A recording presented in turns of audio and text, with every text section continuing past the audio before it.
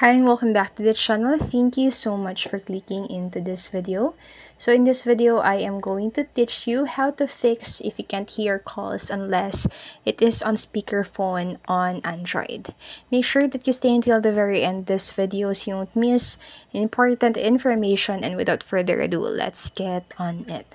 So if you're experiencing this problem, what you can do first is to just simply turn your volume up. So now this might be a shock, but most of the time you can't hear phone calls unless you're on speaker on Android only because of a low call volume. So in some cases, even their settings is on zero volume. So before doing any drastic, this should be the first thing that you should do. So just increase your phone's volume. So just locate the volume which is usually located on the side of the phone. So just click onto the top button to increase the volume and get the best results when you increase the volume while you're on the call. And so this will increase the call volume and not just the phone volume.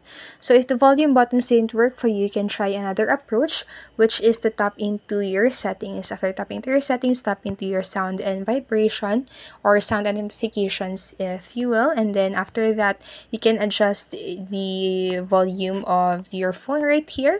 So go ahead and tap into adjust the volume, your media, ringtone, and alarm if you want to.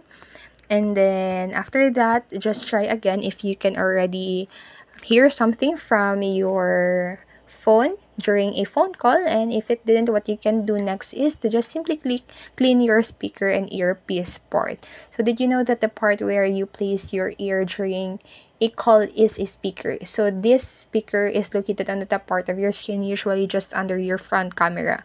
So this allows you to hear the person on the other end during phone calls.